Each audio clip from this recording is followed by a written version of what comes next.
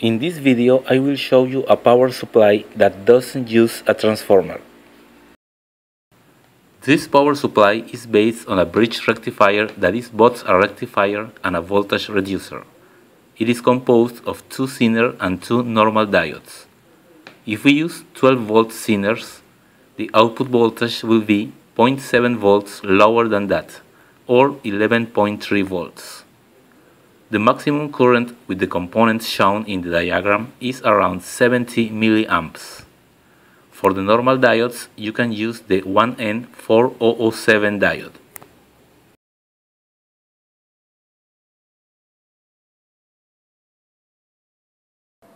This is the voltage reducer and rectifier bridge. As you can see, it has 2 zener diodes and 2 normal rectifier diodes. Observe the polarity of the diodes. The negatives are all at the right.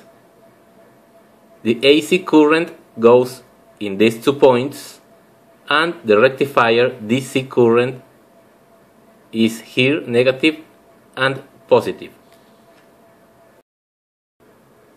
Okay, this is our circuit. Here you can see the resistor and capacitor, and together they form the impedance that limits the current.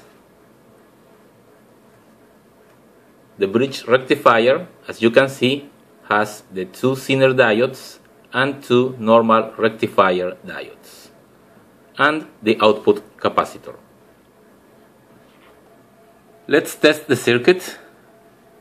Here is the connection to mains voltage, and the output of the circuit is connected to the multimeter.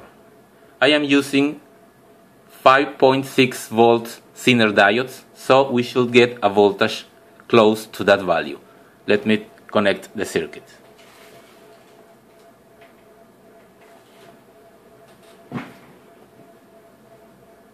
So as we can see, the voltage is a little bit less than 5.6 volts. Now let me check the short circuit current.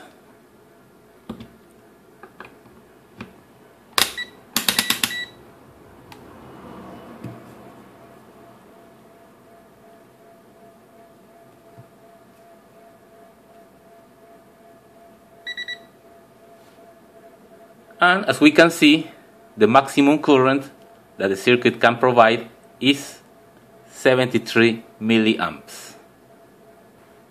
This circuit is useful for small loads. For example, I have here a couple of LEDs in series. As you can see, they work pretty well. Let me now try with this little electric motor.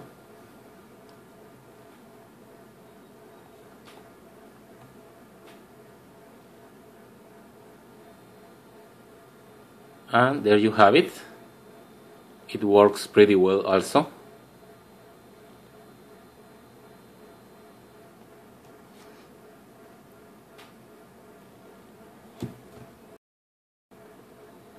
As I said before, the output voltage is set by the value of the zener diodes.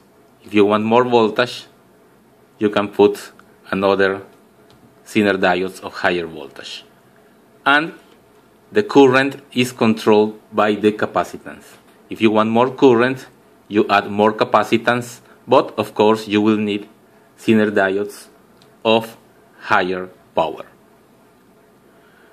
You have to be careful with this circuit because it is directly connected to the mains. There is no isolation transformer. So if you use this circuit, it is a good idea to put it in a plastic enclosure.